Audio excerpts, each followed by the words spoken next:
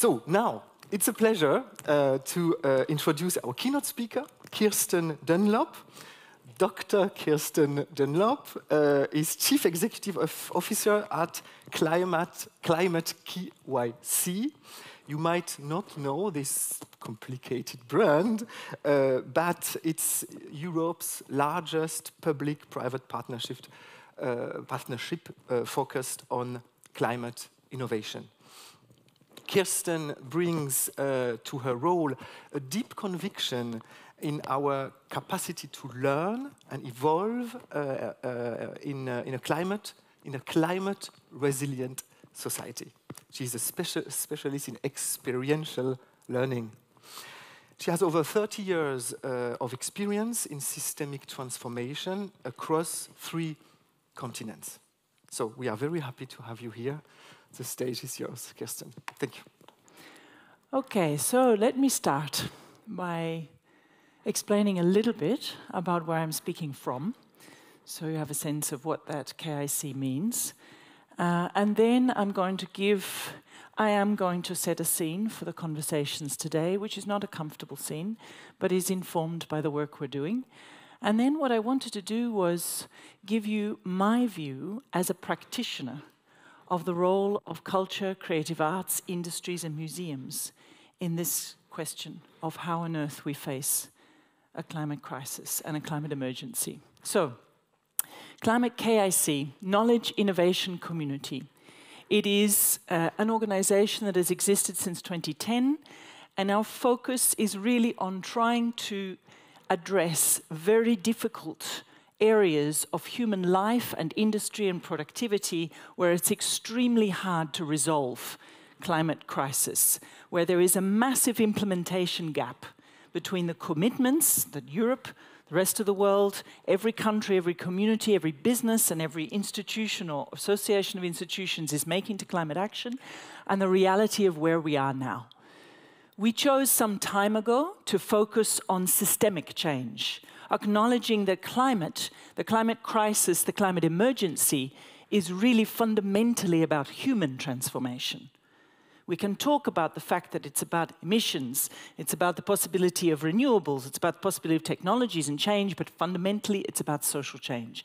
And our journey to transform ourselves as an organization, to think about the way in which innovations could be combined and integrated and deeply interwoven into the social fabric, led us to be an organization that is now leading a consortium that implements something that Europe has created, called the Mission on Cities. We are also involved in a mission on climate adaptation for regions and a mission on soil. And this is an initiative that attempts to create a breakthrough in momentum and mobilization of change. But what it fundamentally means is working in whole cities, whole places, whole regions to transform human society, ways of living, ways of imagining, ways of working, ways of eating, moving about, was pretty much every aspect of our lives. And one of the things that we have done, and we now commit to for the next 7 years, when I go to Dubai in 10 days to the COP, we will publish our next strategy for 24 to 2030, is to partner with the new Knowledge Innovation Community created by the EIT, the European Institute of Innovation Technology, on culture and creativity. Because we believe that one of the most important things we need to do now is to find a way to reintegrate art and science, to address urgently, together, how we are going to achieve human transformation in time. So, that leads me to give you a little bit of a flash around what it is that we're talking about. I know you know, I'm assuming you know, but I don't know how much you know or how crisp and precise and profound is your understanding of the situation we are in.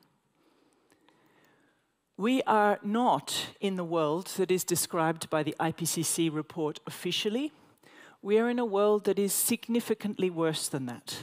So significantly worse that it is politically unacceptable across the entire suite of nations across the world to describe just how significant that difference is.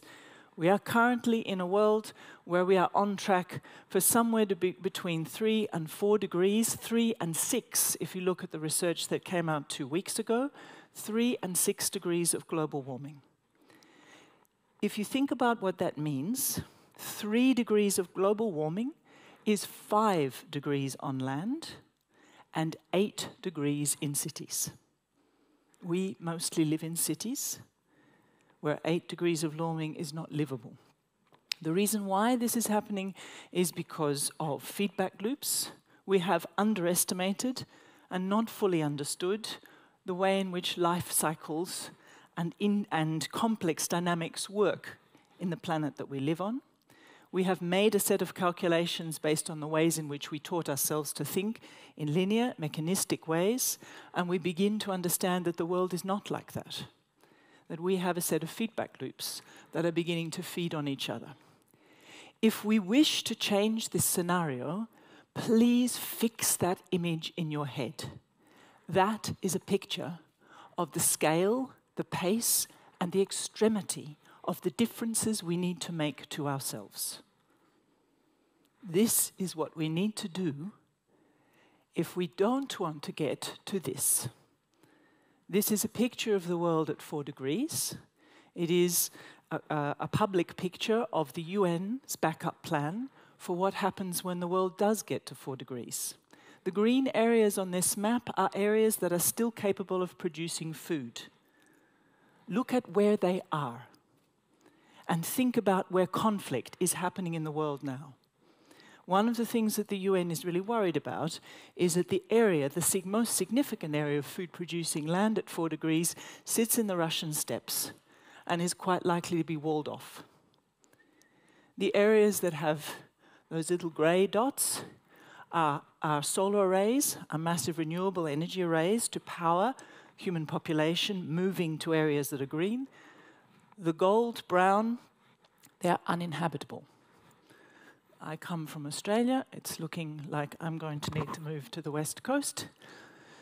Certainly, it's not a comfortable picture. So please remember, this is the shape of a future that avoids this. And we know, unfortunately, that there are a set of other impacts and effects that have not been calculated into policy, that are not being well prepared for, that in particular our degrees of tolerance, understanding and anticipation of change are ill prepared for. We have so far seen 6 million people leave Ukraine because of the invasion of Russia. We have no idea of what hundreds of millions of refugees looks like. It completely crashes our ideas about European autonomy and the ways in which we think about the mixture of societies that we're used to. And yet that's what we're looking at. Once you lose the Greenland ice sheet, which is actually now happening, it's not refreezing in summer, we lose Indonesia and Vietnam, the 2 largest rice-producing areas in the world. That's one of the big staple crops that we need to feed people. When people need food, they move. And we know, and we have realized finally, that this is not just about global warming, that there is an enormous correlated and reinforcing effect from the ways in which our land practices, food cultivation, expansion of human environment and human community is degrading, breaking down, and removing species, breaking down biodiversity and environmental protection. And we desperately need nature to help us. Finally, we are also beginning to understand, but again, I'm not sure how clear that really is for most people, that we are not living in a world in which the change that we need to make, that dramatic transformation of ourselves, happens in a stable, extended present of what we have become used to in the last 50 years.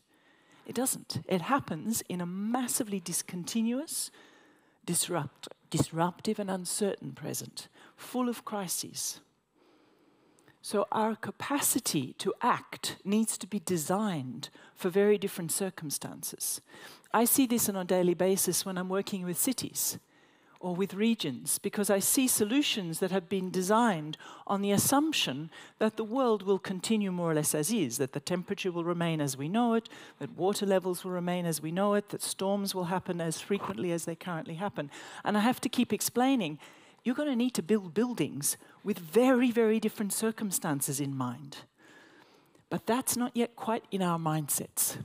So we have a situation that requires us to become different, not just different in the way in which we understand ourselves and the way in which we live, but different in terms of the way in which we are equipped to deal with the context in which we will need and we are needing to act. And that really is a call to arms. It's a call to all of us to ask, what are you doing? What am I doing? What are we doing? How could we collectively partner and join forces to do something about this? And one of the reasons why it is so fundamentally important to collaborate is not simply that we collectively are in this together, but that it requires working in ways that we have not been working. We tell ourselves, I hear it on a constant basis, well, it's a bit complex. You can't tell that story. It's got too many things in it. Make it simple. Keep it simple. Break it into small parts, and then we'll deal with it. Our problem is that that's exactly our issue. We have been running the world in small, mechanistic, disconnected parts. We've broken everything into the parts that we find easier to deal with. And our challenge is that we need to do something that encompasses the whole. And that's where I believe we have an extraordinary opportunity to do something together. So this is my perspective. It's not the perspective of an expert in museums and cultural institutions.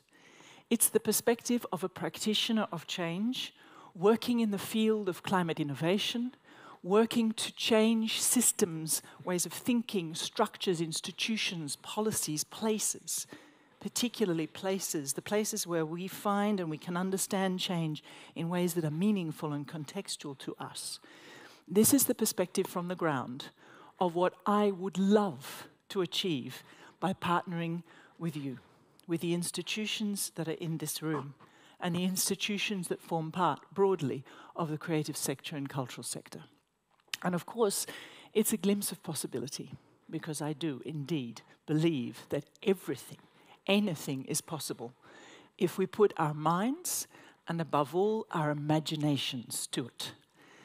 We need the European city mission not to be focused on whether or not we can add a few more solar panels and decarbonize a little bit more buildings with retrofit, but to conceive of urban living fundamentally differently. How is that going to happen? So, that's the point of these few slides, these ways of explaining my perspective on the answer to that question. What can culture and creativity bring to the question of climate change and climate action? Now, I have a series of suggestions. And what I have done for each of these is just to explain, what are these? Why am I speaking about this? And how might it connect to museums? I'm going to start with mindsets and identity. I'll go through every single one. There is simply, as I said, a view from the ground of a practitioner working on climate innovation. So let me start with mindsets and identity. If there is one thing we need to change for the long term, mid-term, and short term, it is our sense of self. We have 3 Abrahamic religions who have taught for hundreds of years that we should have, and have a right to have, dominion over nature. And it's as subtle as the water we drink. It's baked in so many things. Our assumption of rights, our assumption of the right to exploit, the right to use, the right to buy, the right to extract. If there is one thing that we could try collectively to shift, it would be our understanding of our identity as fully interdependent with, dependent upon, interwoven in, part of, belonging to nature. Not dominion over, but something fundamentally different. Secondly, we have, for at least 300 years, specifically the last 150, been working steadily to pull apart the two hemispheres of our brain and to create different orders of importance and prioritization for something that is rational and something that is emotional, for separating art and science. I'm an art historian, a medieval Renaissance art historian. My training is in looking at when and how does this happen? Where and how do we pull apart the idea that somehow things that are logical and things that are not about logic need to be managed in different ways? And this is critical. This is a picture of governance. This is a policy picture from the 14th century, painted on the walls of Siena above the seats on which decision makers took decisions on behalf of their peers, because they were elected by their peers every 6 months. It's an image that has deeply interwoven art, culture, authority coming from the representation of power through visual forms, and the politics of the temporal politics of decision-making, policy and power. And this is something we somehow need to recuperate. We need different mindsets, different ways of being. So I've chosen to pull up Italo Calvino's 6 Memos for the Next Millennium, because they capture ways of being that rarely show up in the boardrooms of companies, where we are holding people to account for how they create and run businesses that determine human living, human expectations, and human aspirations. How can culture, creativity, and the arts train, retrain, reshape mindsets and identity? Think about one of the single most critical challenges, structural changes that we need to achieve. When I'm speaking about human transformation, this is the single greatest barrier we have to achieving that shape of change fast. The assumption that living well is about consuming, and that consuming requires massive extraction of virgin materials so that we have something new every month, every year, every couple of months. That assumption of the material growth of economies is the way in which countries prosper, communities prosper, is something enormous. It is literally killing us. How would we change this mindset? How would we change this self-perception, economic, social, and political? How would culture and creative industries lay in the neural pathways, the habits, the mindsets, the practices, the ways of thinking, being, the meaning structures for something like sufficiency? I hear that the Swedish concept of lagom, not too much and just enough, is approximate. But then I hear that it was also captured by the Calvinists, so you need to be careful on how you use it. But something like that, because this is not about new mechanics. This is about new assumptions. This is about unlearning and relearning. And we need, ultimately, our businesses to begin to see this as normal, as a basic understanding of what it means to engage in productive human activity and take responsibility for stewardship of productive human activity over time. That means we need to relearn our way back into what it means to be part of nature. How does one live in a world where the DNA of a butterfly is already resident in a caterpillar? Where we are talking about ontologies, shifts of state and being, where we need finally to start to understand and learn and look at the natural environment and begin to understand that everything we see has more to it than we have understood and assumed. There are enormous wealth of solutions for us to live differently, to live well, to adapt in the ways in which nature and the natural environment work. This is Skylar Tibbetts working on the properties of materials. We so often think as humans that every material has one property. Coffee is good for coffee. Metal is good for X. We rarely understand that materials can change themselves. This is about four-dimensional printing so that materials self-adjust and self-transform without human intervention, simply by understanding the properties of the material world. There are institutions in the world of museums, as I was sitting there doing my research, that are beginning to work on the reimagining of human existence in relationship to the natural environment. How do we do more with that? This is a Nabjain superflux, creating mind imaginaries, literally physical imaginaries of what it means to live differently, of what it means to deal with the uncertainty of present-day choices. Or the British Museum's experiment in decolonizing nature, starting to expose this notion of imagining alternatives, imagining different ways of being. I am about to go to Dubai for COP with concern, worry, skepticism, but it's the only international process we have. This is the Museum of the Future in Dubai. I am going to be very curious to see what shows up there. Is it a museum of a future of possibilities? Is it a museum of a future of negotiated outcomes? What is there? So, habits and practices. This is the image of a rave festival. One of the practices that comes with the greatest concentration of waste in human culture and society at the moment. What can be done through the ways in which the cultural sector is now beginning to think about decarbonization, raising awareness, building understanding, using tools to change habits and practices.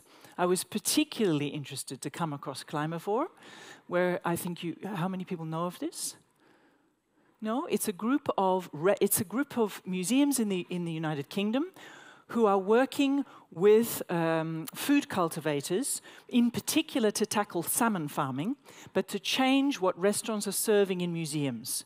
So they're starting to really build, in the context of museums, greater public awareness of what it means to eat ecologically, and particularly to tackle some of the things that we tell ourselves are all about not capturing wild salmon, but are actually just as polluting as anything else. Then I found it particularly interesting looking at the Museums for Climate Action that prepared for COP26 in Glasgow, a series of questions about the role that museums could play. Fantastic questions, I wrote some of them down. What if museums became centres for community-led research and action? What if museums were small places that supported local community action? What if indigenous lands were understood as museums for sustainable living? What if museum buildings contributed to climate action with their material substance? How can museums change lifestyles, habits, and practices? And this, in fact, is a whole bank of resources for museums to draw upon. Rich, interesting, comprehensive. I suspect not going far enough, but a fantastic start. But then there's something more. There's the question of arts, culture, and creativity also comes with a significant load. And I don't just mean rave festivals. Every euro, dollar, every form of currency spent on advertising is actively reinforcing a model of encouraging people to acquire, to buy, to consume, to change. Advertised emissions, when you start to think of them, are some of the most heavy, the most pernicious, the most widespread, the heaviest emission drivers that we have. How would we change the way in which our need to see, to visualize, to be fed a sense of attractiveness, of aspiration, if influences the ways in which we choose to live? How would we address that? This is an organization called Futera, which has launched Solutions Union. It's one of the most important advertising agencies in the world that has been working for years on sustainability and has now really moved to launch a not-for-profit organization that is trying to engage directly with the impact of advertising and the way in which advertising drives behaviors. Then there's the question of innovation itself. Because all of us, in some ways, end up being involved in innovation. Innovation is also a mindset that is currently involved in very, very tangled up in very linear mechanistic thinking. Come up with a brilliant idea, take it to market, bring on venture capital, make it scale up, and magically it should save the world. Unfortunately, that's not actually the way in which it works. Not if one of the things you need to save is the ways in which humans think about value, what they aspire to have, how they aspire to live. You can scale up lots of things if you feed them into the existing capitalist system, but that's a challenge. So that's the point of the missions. It is about trying to capture something different in terms of our imaginations, harnessing a way of innovating in such a way as to challenge our assumptions about what is possible and begin to open up space in the imagination for habits and practices in urban environments that are fundamentally different. Asking ourselves constantly the question, what stops us from doing this? What's the worst thing that could happen if this is the way in which we demanded every neighborhood, street and district in every city in Europe, in the world, looked like? And of course, that is the purpose of the European Bauhaus, calling explicitly for the combination of beauty, of aesthetics, of affordability, of accessibility, and of sustainable living, sustainable building. And when I go to the US, this is one of the most fantastic conversations I have because it's literally incomprehensible. Like, what? Decarbonization with beauty? How does that make money? And it's a really interesting conversation about, so what does it mean to create value, to generate a notion of wealth grounded in aesthetics, in well-being? You can start by explaining how big brands, the huge big designer brands, are born in Europe, made in Europe, and have created global wealth. But then you need to work into the deeper areas of what it means to live differently and how that in itself produces value. And that comes back to changing habits and practices around the definition of value and the relationship between those definitions of value and what we face. So let's come to institutions. And here are snapshots of institutions where I think the role of museums could be and is deeply entangled. Museums are already working to raise public awareness as institutions of what climate change means. The question is, how much does that strike home? How much do people walking around installations of icebergs melting think of what that relays in how they may need to live, how their children will live in the next 20, 30 years? The Museum of Tomorrow I find really interesting in the way in which it's constantly bringing in information, a huge investment in raising awareness and understanding and information. The new Climate Museum that has been set up in the US to try and create awareness, to build understanding, to create that kind of experiential, exploratory space for understanding the relationship between climate risk, climate awareness, climate action. The Climate Action Museum, I think in the UK, no, this is in the US and the other is in the UK, really trying to do the same thing, raise awareness, institutions being used to raise awareness. At the same time, institutions being used to raise understanding of the shadow side of museums, the extent to which what is preserved in museums, what is captured there, the way it is captured, is so often tapped into the history of colonization, of extraction. So that very difficult tension, which at the same time is a wonderful opportunity to think about transforming by reintegrating, by unlearning, relearning, reintegrating tolerance, dialogue, understanding across the world. And there is, of course, the shadow side of museums as institutions, the extent to which they themselves, living in a fragile existence because they're not tapped into the most extractive parts of our economies, are underwritten by the same businesses that are causing us the trouble. And this is the exhibition that happened in the British Museum, which did in fact cause the British Museum to cancel its contract with BP and to remove the funding that BP was providing and had been funding for 27 years. So it was a big removal of the shadow side. But that is showing up still everywhere.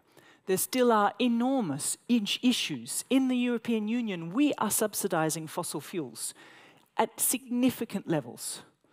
We have just enlarged the contract with Colombia to extract more coal than any other nation on the planet. There are questions about how do we close the coherency loop with our decisions and our policy making. And that, of course, means that there are questions around institutional change in governance. Now, one of the interesting things that I experienced earlier this year was to work on the Goethe Institute's Voices of Culture project with the European Commission, working with representatives from institutions all over Europe, from cultural institutions, and one of the themes that came out most strongly was the capacity of culture and creativity to think and work in distributed, polycentric, networked, community-based ways. And that not just as a way of acting, but a way of governing, a way of making decisions. There's an institutional change that is desperately needed in the world of managing the commons of clean air, clean water, access to food, access to energy, polycentric governance, networked governance. How does culture and creativity, institutions, help change that? Then there's the question of law. We are beginning, finally, globally, to write the rights of nature into human rights law. How might that be translated into public imagination in partnership with cultural institutions so that people begin to understand how those rights engage and intertangle? At the moment, it sits in a very dry space of international lawmaking. How might museums themselves begin to engage with the edges and the boundaries of what it means to be an institution in a world of self-transformation? And that then leads me to capabilities. We need very different capabilities for the world we're in. I referred to the fact that the world that I often engage with is a world in which I'm having to help decision makers at all sorts of levels unlearn the things that they were taught were ways of being successful in the world. Unlearn ways of thinking that are sequential, that are linear, that are based on logical log frames, and relearn or learn new ways of thinking, ways of acting, ways of behaving that allow them to operate, literally operate, in complexity. To operate when the problems are multi-sided, when the gap between climate commitments and where we are now is messy, because it's full of humans determining their futures, believing different things. It requires ways of thinking, capabilities. This is David Snowden's Cynefin framework that are fit for purpose, for complex, adaptive worlds, complex, adaptive change.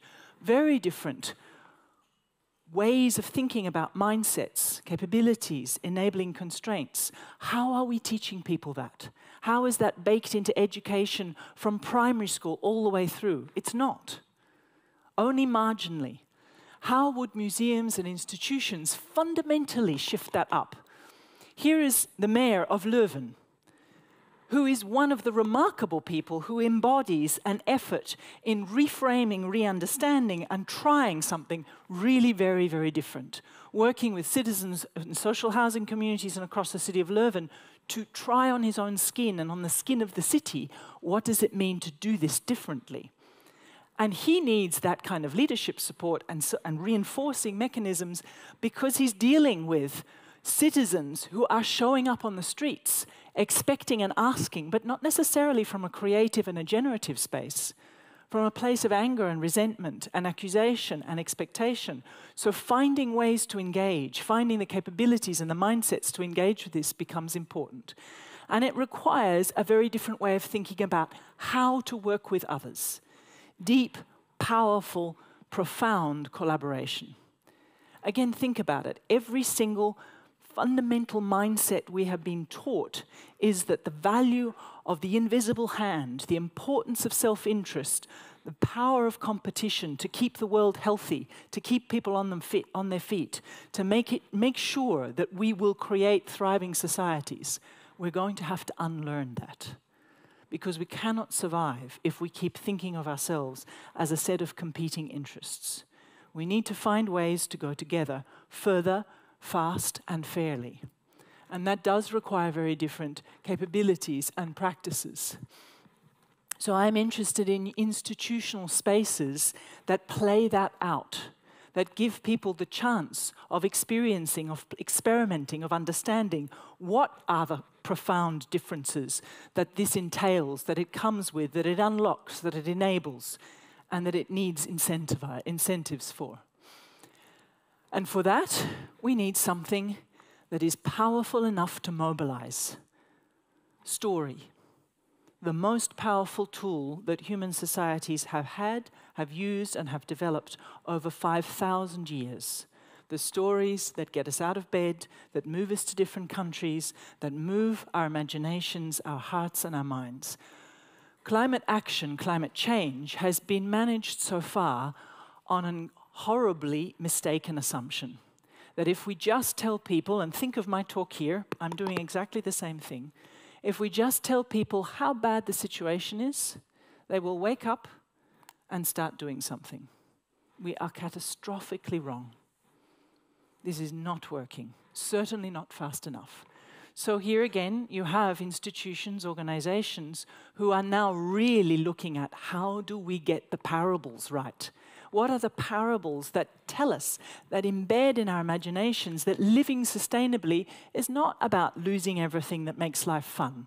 No more meat, no more car, no more travel, no more working around the world. This is all about loss and austerity. But that living sustainably is enjoyable, is beneficial, is rich, is full of possibilities, is possibly one of the ways in which we will create societies that are fundamentally different and much more rewarding.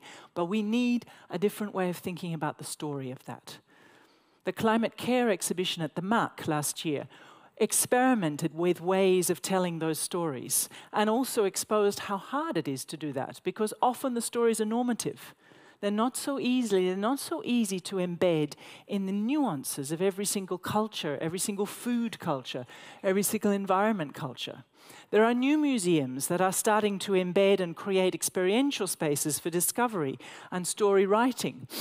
And there are old environments in which some of the most powerful storytelling is embedded and played out for us to learn from. I said I was a historian of medieval and Renaissance cities. This is a city that was built over 800 years consistently, with governments changing every 6 months. My inquiry when I was young was, how on earth is that possible? It certainly wouldn't happen now. The same building program, individuals around this square, homeowners who were required to pull back their house, the facade of their house by 14 centimeters, knock it down and rebuild it at their own cost, so that the line of the piazza would be perfectly regular, so that Florence could claim itself to be the new Rome.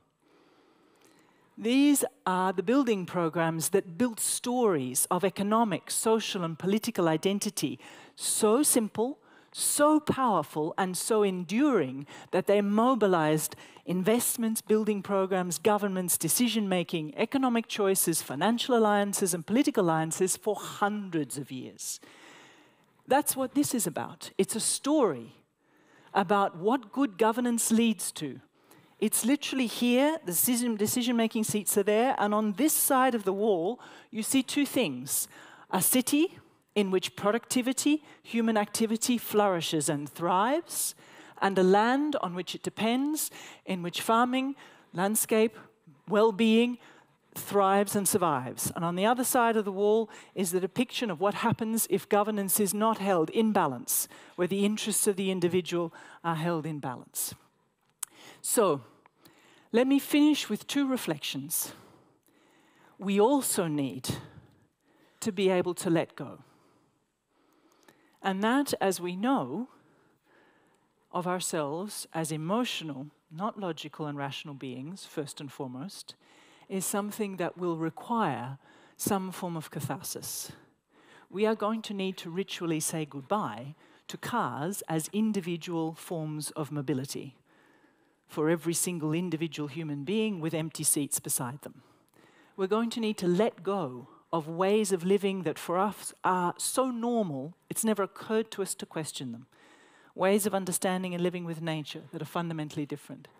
How do museums, cultural institutions, art, architecture, media, film help us do that? How do we grieve, say farewell, let go, and move on? And deal with the impact of climate anxiety and grief and despair that younger generations in particular, but not only, are experiencing. I have a 14-year-old and a 16-year-old. My biggest challenge is going home and not telling them what I know, because they already look at me and tell me that they can't see any point, because it is clear nothing will change in time. And there are some interesting experiments. I was particularly intrigued by this. This Weathering with Us. It's a massive mandala sculpture made of olivine that captures material from the air, captures carbon from the atmosphere and drops it into ocean structures. It's an interesting way of thinking about how do museums and cultural spaces act as places of literally reforging a relationship with an environment and a catharsis. And that leads me to two final reflections on museums for this conference and for the discussion you have here. Museums are places of social learning, of informal and formal learning, structured dialogue, places of transition.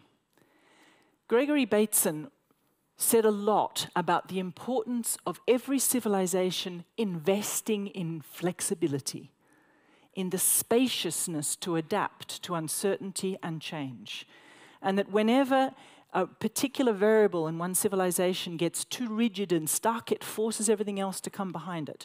So that if we start, and his example was overpopulation, if we start to worry about overpopulation, but we can't let go of the idea that we all should live the same way we have in the past, then we start to think only about how to create new houses, more cars, more cities, instead of changing the underlying paradigm for a different world. And we face something like that now.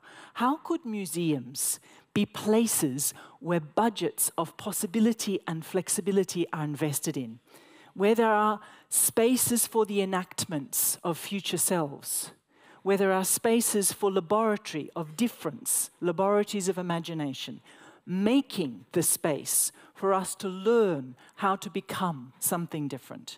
I think that is ultimately what we would really need, that partnership, that collaboration between those seeking to change the way the world is and close the implementation gap, and the partnership with the creative industries and culture and arts. This is a picture from Tomorrowland. I love Tomorrowland, not just because of George Clooney, although that's definitely a factor, but because the parable of the two wolves, the little Cherokee parable. There are two wolves inside all of us, all of the time, fighting all of the time. One is hope, one is despair. Which one wins? The one you feed. Self-reinforcing loops. The one you feed. Are we feeding our imagination stories of despair, of disaster, of austerity, of loss? Are we feeding our imagination stories of possibility, of difference, acts of imagining that carry us through hundreds of years of change? This is what we need. We need something that genuinely creates the social spaces and laboratories of difference and of becoming different. Thank you very much. I will and do have, I think, some time for questions, and would love to initiate a dialogue before you go on to a set of discussions about how you and your institutions do play a role partnering together and with all of us.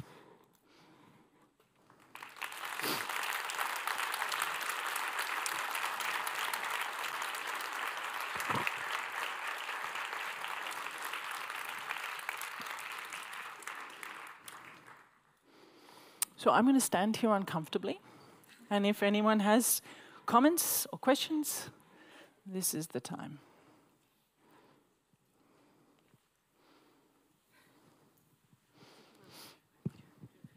Thank you very much. I really enjoyed your talk.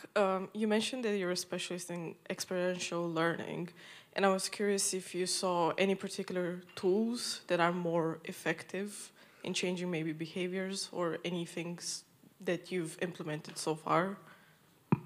Yes. I used to work for 20 years. I worked in financial services, in banking and insurance. And I was responsible, particularly in one of the big global insurers, for learning and education for the whole organization. And one of my challenges was to train men, predominantly, in fact, they were all men, who were just below 1 or 2 levels below the C-suite. So they were below the level of CEO or CFO. They were in kind of very top flight career. And my challenge was to work out how would I have them learn a different sense of the world and a different sense of themselves. And the organization had invested over some time sending them to Harvard Business School, sending them to INSEAD, sending them to wherever. I did some research. I looked at what was called at the time the Masters in Practicing Management. And we designed a program over 18 months of modules of 1 to 2 weeks each of full immersion in mindset shifts adapted for this environment. So it started off taking them to the headquarters of NATO and listening to the military and political side talk about what happened the night the Berlin Wall came down, when all of a sudden there was no reason for NATO to exist. How did they get through that night? How did they make a decision whether or not to keep going, and so on? Then it went to London and talked to Stock Exchange, and the share price of the company dropped every single time. So it was a very live experiment in what happens when you engage with the share market. Then it went to China, to northern Mongolia, to engage with the Chinese national the Chinese Communist Party, because they own one of the biggest companies that this organization had a partnership with, and so on. There were a series of modules. My experience was really immersive, experiential, the deliberate design of experiences that are long enough to be immersive and confronting enough to be fundamentally different. So you are making environments where people are supported to be deeply uncomfortable for long enough and well supported and facilitated enough for pieces and chinks of world order and framing of understanding of how things work in the world to start to pull apart and get space and kind of gaps in them. And for that re-meaning making to start. And it would always take, in this 18 months program, it would always take about the middle of the program before something began to shift. And then you would watch the second half of the program of helping that kind of reordering and reorganizing of a sense of self in the world happen. It takes time. And one of my concerns is we are living in a Twitter world where if we have words that have more syllables than Vegemite and characters that are more than 150, we don't have time. Well, it's a self-fulfilling prophecy. We don't have time, and we are making that real. So it's not a comfortable answer, I know, in this world, but that is my experience. It works. Thank you. It sounds like storytelling is very central to your approach. That's kind of what I'm trying to achieve as well with VR, like showing climate futures to people. I don't think I can make an 18-month one, but yeah, thank you so much. I think my one reflection with is storytelling about climate futures that are devoid of context, I don't think work. There is a difference for how Madrid will become sustainable that is fundamentally culturally different to the way Vienna will do it or Lahti will do it. If we don't find ways to embed this in cultural meaning structures, narratives of self, we won't get this. And that really matters. If VR can help us do that, and then I think that really helps.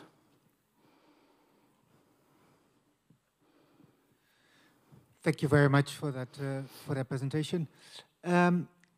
In your final bit on catharsis, you talked about museums as places to transfer the message of daily lives have to change. We have to lose cars, and how to deal with that.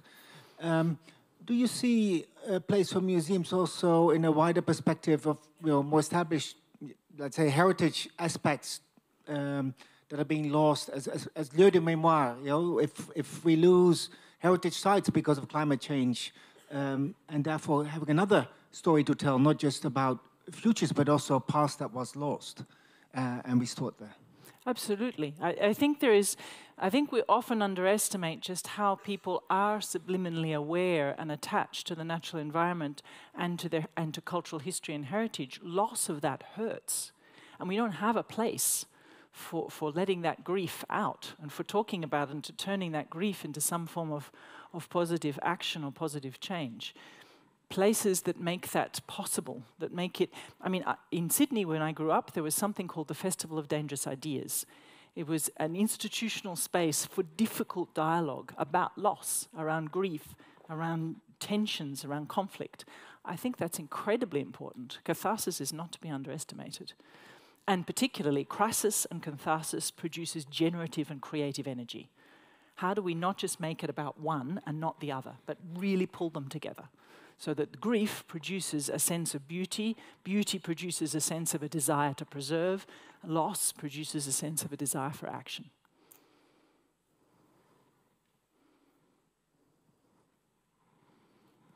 Over here. Thank you for a very, very interesting and very enlightening speak. But one thing that I started to think about was how to consolidate human rights and climate change because a democracy is a slow process, while, for example, a dictatorship is very fast. At least what we've seen now, China is doing extremely fast green changes, while Europe just lags behind and is behind committees and stuff like this.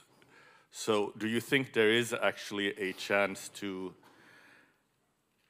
reach enough people so that it will be faster in a democratic society? I think it's one of the big conundrums we have, and it kind of comes down to be careful what you wish for. I think we do. I think if we think about how some things that are not necessarily directionally guided seize public imagination and mobilize conversations en masse.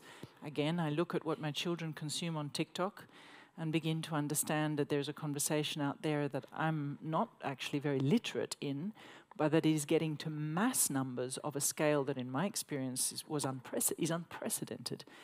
And I think about what would it take for us to turn that into powering democracy up, to form fractals. I have experienced in my own past, in my own history, the ways in which small movements roll into large avalanches of change. I think the challenge is, how do we design for this?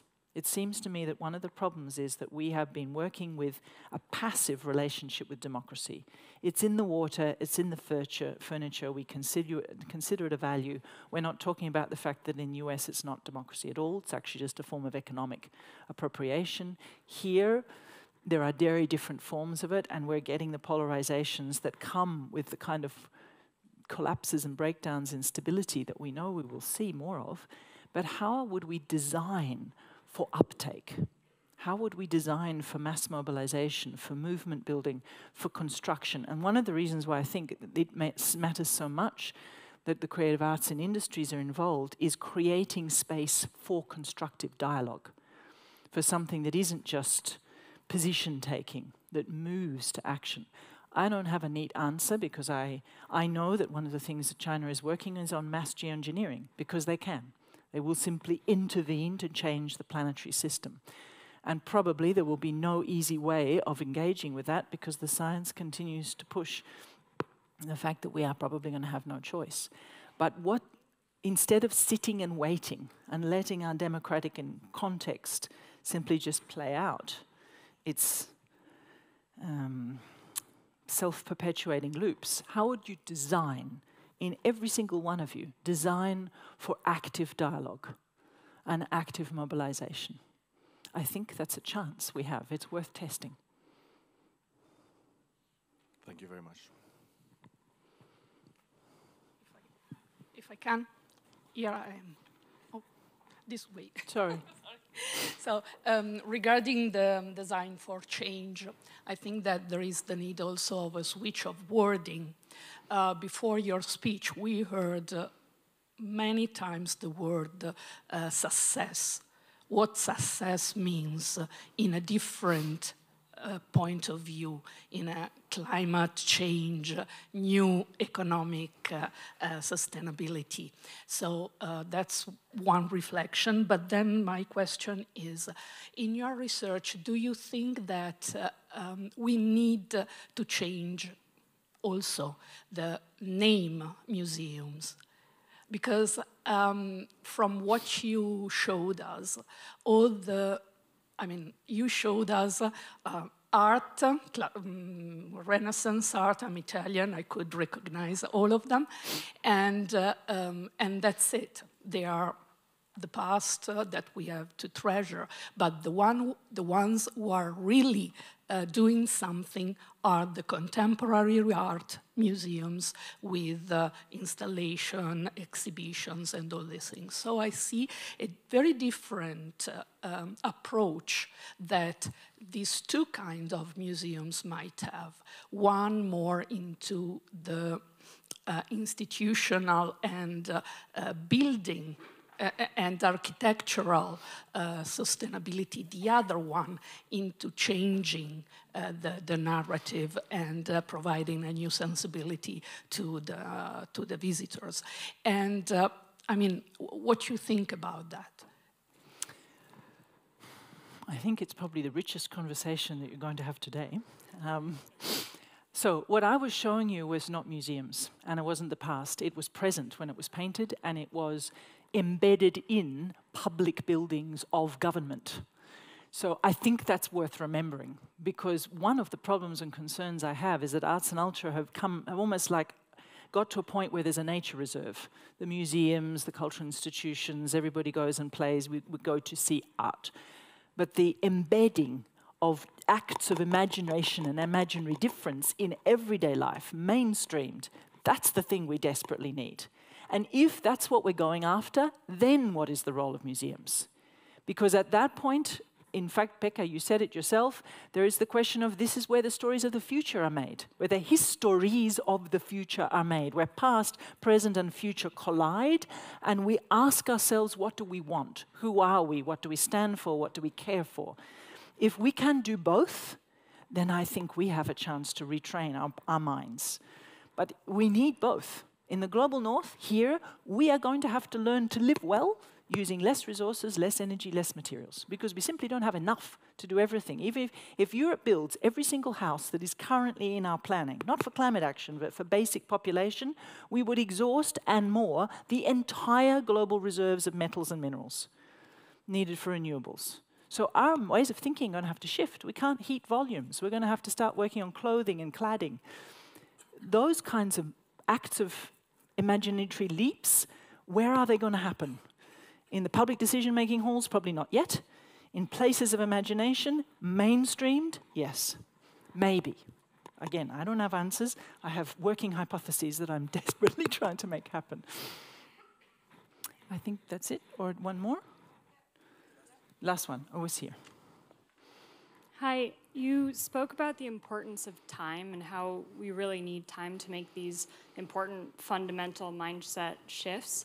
But as an exhibit developer, I know that we only have a couple minutes of time to really engage with visitors, and I'm curious how you would use that time, that short period of time to really change people's minds.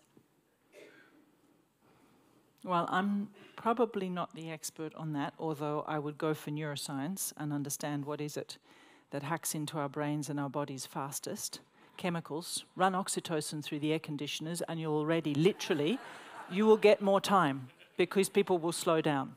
But I actually think that this is one of the things that, if I named one big structural change that needs to happen, which is our sense of ourselves in relationship to nature, the other is our sense of ourselves in relationship to time. The Romans had a notion, festina lente, make haste slowly. Since we discovered longitude and we have taught ourselves that money equals instantaneity, we have created a world of collapse, literally, to zero. And we need to somehow force open the space for action. So my question would be, what could you do in those 2 minutes that would slow heart rates, slow physical reactions, and actually expand physical, mental, emotional, and bodily chemistry time enough for people to pay attention for longer? Because if you could do that often enough, you could start to get people into a different quality of dialogue. It sounds trivial, it's not. We are using lizard brains to make decisions because we've collapsed the space for our prefrontal cortex to actually operate. And we desperately need this bit of ourselves to wake up and say, hang on a minute, we can do this differently.